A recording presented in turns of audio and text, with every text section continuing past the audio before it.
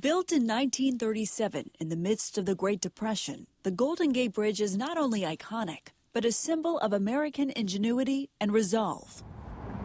The two towers stand nearly 750 feet above water, strung with 80,000 miles of cable, a Bay Area beauty and necessity. Carrying 37 million vehicles each year, more than 100,000 per day, including 500,000 freight trucks, serving as a key link for supply chains. There is only one Golden Gate Bridge, and we are going to protect it. U.S. Transportation Secretary Pete Buttigieg told us this last January. The question is how. We always say dirt to fly. Speaker Emerita Nancy Pelosi fought for years to strengthen the Golden Gate Bridge. Most recently, she and her congressional colleagues were critical in securing $400 million to protect the bridge from seismic threats, due in part to the historic bipartisan infrastructure law passed in 2021. And that was a real battle.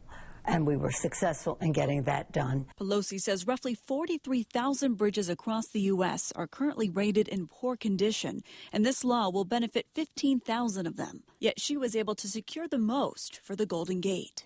Can you walk me through that long-term investment and how it will play out? They will retrofit some pieces, they will restore some, and they will have new things that they bring in. Like this, dozens of devices that will protect the structure of the bridge in the event of a big quake. They're called energy dissipation devices. What we found is that these devices work amazingly well. Dennis Mulligan is the general manager of the Golden Gate Highway and Transportation District. Right now, we don't yet have an estimate of the Richter. While parts of the Bay Bridge collapsed during the 1989 Loma Prieta earthquake, the Golden Gate withstood it. Mulligan expects the next one will likely be worse. But it's important to realize that that earthquake was 60 miles away. It was a Santa Cruz earthquake, and while the magnitude number sounds big, it's actually a moderate earthquake. An 8.3 magnitude earthquake would be, more than 100 times more energy. Since then, the district has been preparing. It was a good wake-up call, and we evaluated our structure. The first 3 phases of the Golden Gate Bridge seismic retrofit were completed in 2014. This included retrofitting the north and south ends of the bridge, where the cables are secured to bedrock. Areas found to be the most vulnerable. It also involved wind tunnel testing and replacing the steel supports to put a new foundation that's 10 times stronger. And we put seismic isolation bearings on top. So when the ground starts to shake, that tower doesn't have to drag the whole weight of the bridge with it. It decouples it, so there's less force on the tower. But there's still a lot of work to be done, including retrofitting the suspension bridge, which is set to begin this year. This is where hundreds of floor beams will be replaced with new bracing, a process that won't be complete until 2029. So what happens if we have a big earthquake before then? The bridge is safe. It will not collapse. No one will die in the bridge. However, there will be damage. There will be significant damage that will necessitate potentially having to replace the bridge. The cost of replacing something like the Golden Gate Bridge would range from... To replace a bridge of this scale, with this span length, is probably north of $10 billion.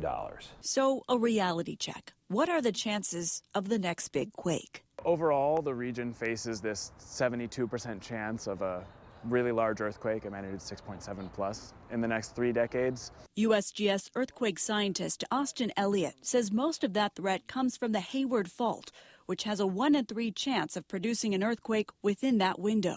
But to put that in perspective, USGS says the margin of error is decades, meaning it could happen tomorrow or it could happen 20 years from now.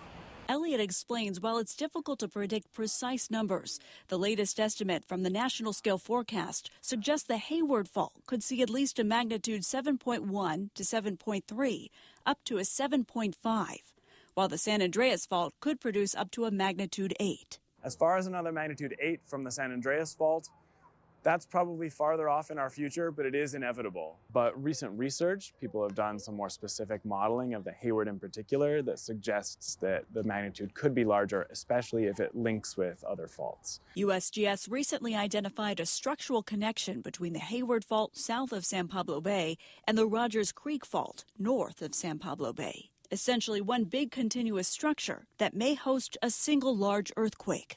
That doesn't necessarily mean that the ground shaking at any individual spot would be stronger, but the earthquake would last longer and the area that's affected would be much larger. But as Elliott pointed out, magnitude alone doesn't tell the whole story. Modeling by USGS shows part of the threat is tied to where on the fault the quake begins. It depends on really where an earthquake starts and the nature of the fault slip itself that controls how ground motion and the intensity of shaking will be distributed around the region. Bringing with it shock waves, threatening infrastructure across the Bay Area, including the Golden Gate. You know, if you're on the roadway, it's secure. The parts of the bridge that will twist and have damage are below the roadway.